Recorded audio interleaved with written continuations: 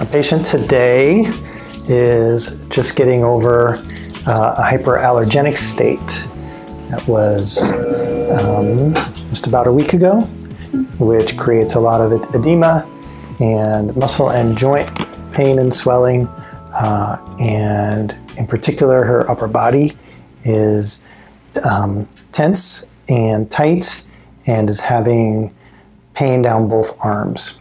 So we've worked together many times and we've been here before. I know this is not a disc issue and that her upper extremity nerve stuff is coming from entrapment here under the clavicle and in the scalene area. So what we're going to do today is open up these upper ribs, open up the pectoral, the clavicular and scalene region. We're going to work through the neck, anterior, lateral, posterior, up into the head, and finish with some jaw work. And try and get some circulation and mobility and relaxation to come up into the upper body. So let's start with a couple of nice deep breaths here. I want you to lift your sternum as you breathe. Good. So really kind of expanding the chest front to back as you breathe in and as you breathe out, just kind of letting it fall. We're going to turn the palms up here, because even just turning the palms up will open the front of the chest a little bit and get us a little more opening and relaxation through the front ribs. So keep breathing nice and deep. Here on the right side, I'm starting to key into this right clavicle being pretty stuck, and this pec minor connecting the coracoid to the upper ribs is being a little tight. So if you follow any acupuncture and understand the acupuncture meridians, the lung channel starts right here around the coracoid and comes down the anterior medial arm. So we're going to work that. It's responsible for a lot of upper body tension. Good. Keep the breathing going. And we're just trying to get some movement and release tension from the front of the chest, which is going to allow the upper back and the upper neck to relax a lot as well. Good. Good. Let's do that on the left side. Keep breathing. Definitely not as tight on this side. Oh, until we get to the arm. And here, as soon as I kind of hop onto this biceps chain here, I'm starting to feel a good amount of tension. So you can see the pressure is not deep. It's a little bit more than skin level. I'm more in the fascia. And what you can't see is with my right hand, I've got the medial border of the scapula, and I'm mobilizing it outward as I traction down on the arm. And that just helps to get this whole upper extremity moving in relation to the upper body. Nice. Good.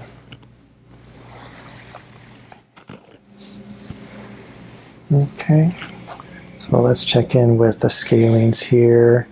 Never digging in this area. I've got the bundle of nerves and artery right here between my fingers, and I like to locate it so that I know that I'm not pressing on it. And we've got her upper trapezius here is kind of calling our name. I've got my right middle finger behind it and the left pointer on the top, and we're giving it just a kind of a gentle squeeze and release and getting some blood flow through there. And with my left hand tractioning straight down the arm, straight down that way, get a little separation here and open the cervical thoracic junction on the left side. I can feel that there's some adjustments that need to be done in there, but I'm not going to go for that just yet. I want to make sure that we get the muscles ready and get all the joints nice and opened up before we try to adjust things. Sometimes you need to adjust through a lot of tension when it's really acute, but in situations like this, it's better to warm the muscles up first. How are you doing? Doing good. Cool.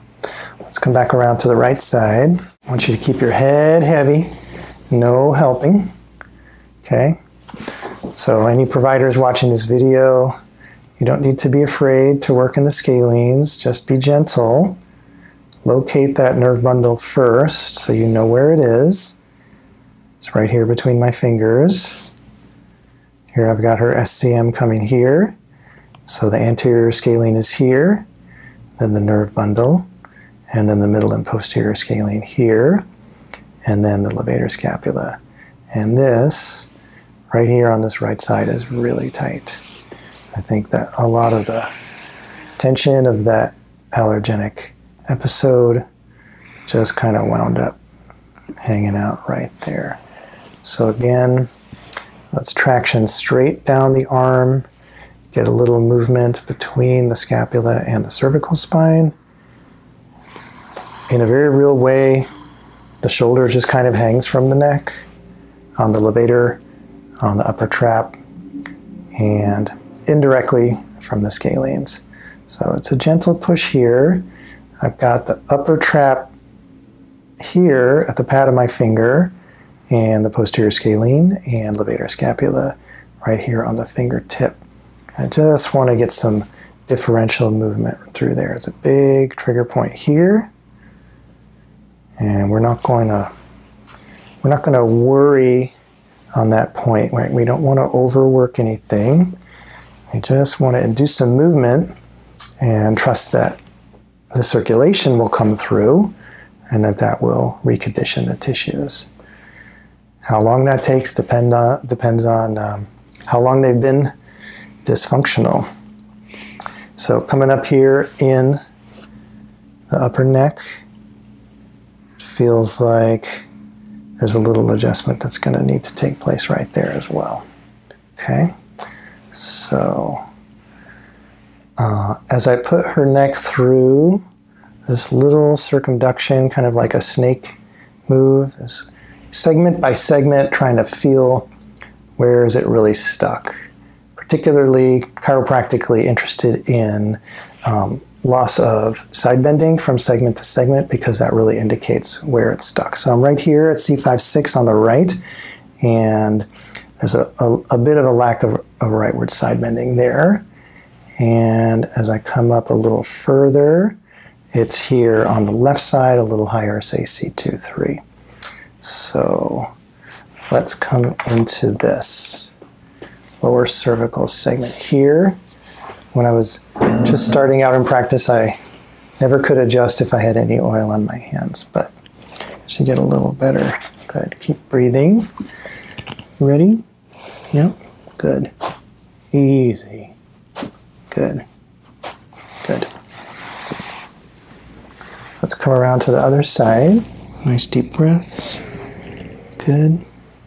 Relax your hands. Good. Good.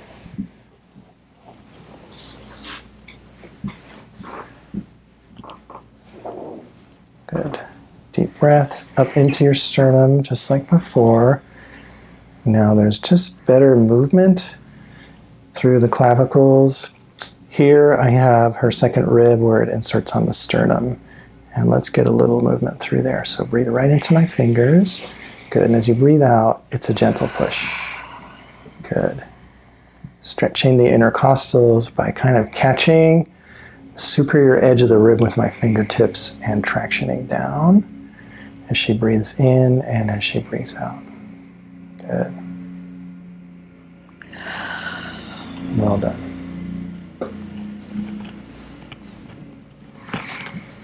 That feels better. Yep.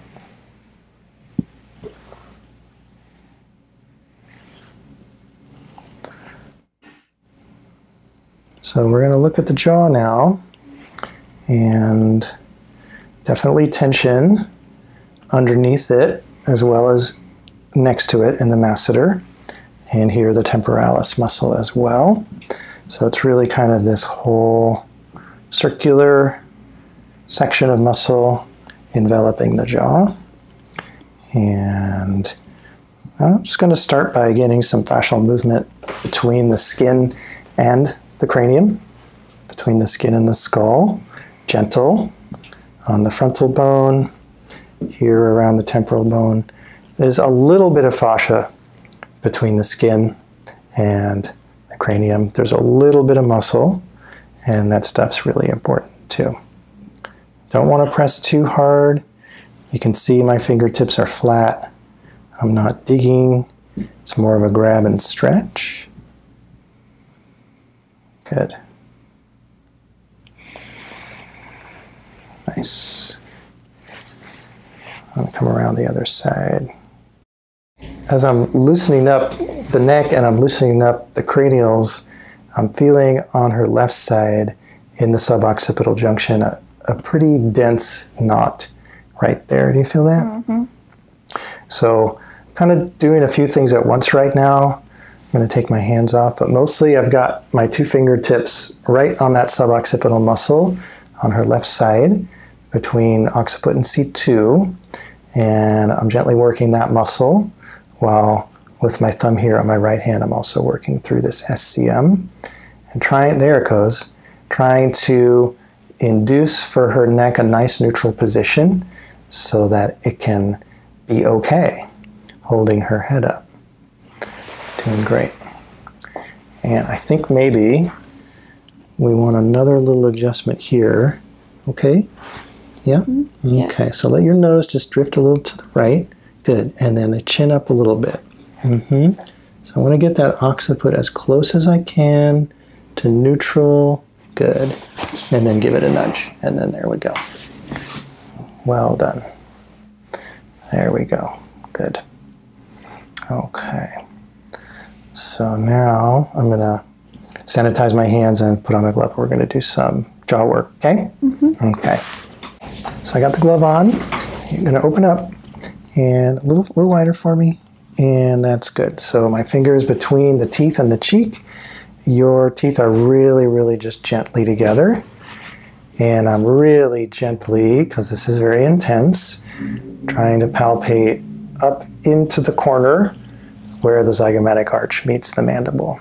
Can you give me a little clench and then relax? So with her clench, I located the masseter muscle. I want you to open gently, and I want to feel that mandible glide forward in the TMJ.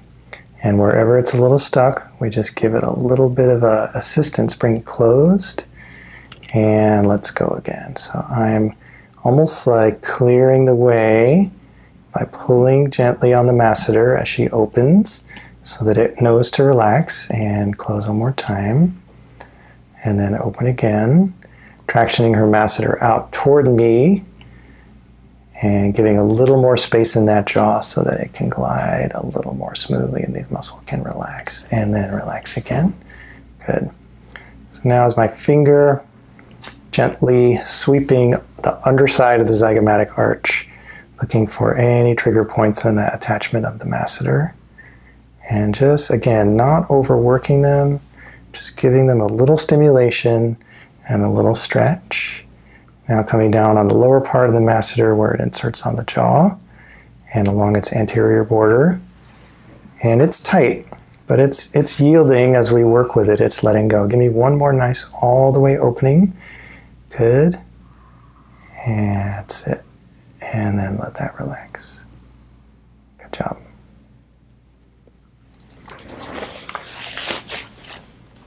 Is that intense? Yeah. Is it okay? Yeah. Okay, good. Because we're going to do the right side now. And we're going to do the same thing on the right. I'm outside of her teeth, so I'm not worried about getting bit. Okay, give me a little clench. And then relax. And let your teeth be ever so slightly apart. Just like that. Good. So it's my other hand. There's lots of things you can do. Just cradling the occiput gently. And the tip of my pointer finger is right up in the corner where the ramus of the mandible or the body of the mandible comes right into the zygomatic arch. And I'm pressing with a little bit of pressure, just enough to invoke the tiniest little resistance in the muscle and giving it a little bit of a stretch from there. Good. So open wide.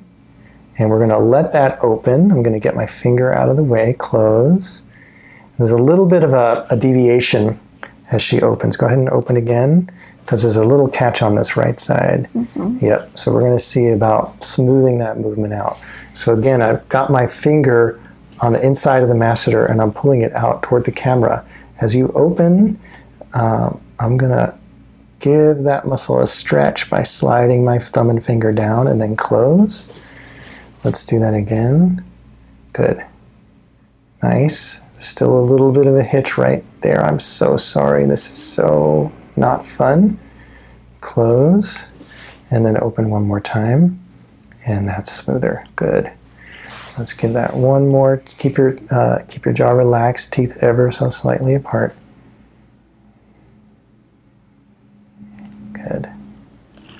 Okay. Doing okay? Mm-hmm. Okay. Can I see you open one more time?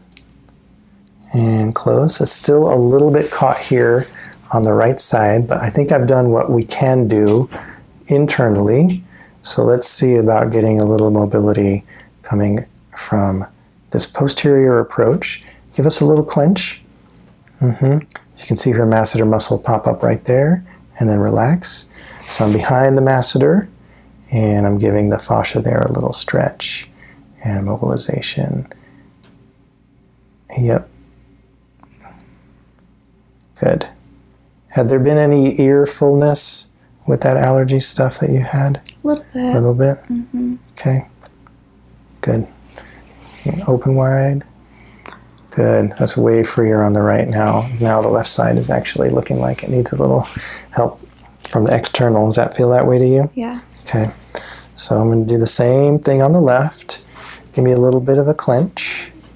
And then relax. Okay. Open. Close. Open. And I'm always, as I'm asking people to move a joint, the TM joint, the shoulder, the low back, and close, I'm feeling for smoothness. I'm feeling for symmetry. Basically, I'm feeling for ease. Go ahead and open. And if the ease isn't there, sorry about that pressure, then we want to see where's the resistance and can we work that tissue. And on the left side, it's the front of the masseter right here. I'm coming from the outside. And we're going to get a nice little stretch over the maxilla, the cheekbone, and the zygomatic arch right there. Give us one more and let me know if you need a break, okay? And relax. And now a little more gentle work on the tendon. May I turn your head, please? Is that okay? Yeah. On the tendon of the temporalis right here. Giving it a bit of a stretch. Does that feel good? Good. Yeah, it's nice. Good.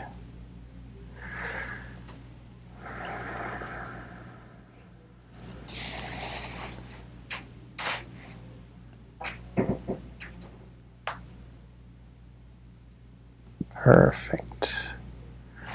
Okay. Open slow. Okay, and close. Okay, I think we got a lot done. Yeah. Freeing up the upper ribs, the shoulders, the scapula, the scalenes, both sides, adjusted your neck. I think that last occiput adjustment was kind of important. And then working the jaw. Thank you. Thank you. You're welcome. Any questions? No. No? Ready to go? Okay, we'll see you soon.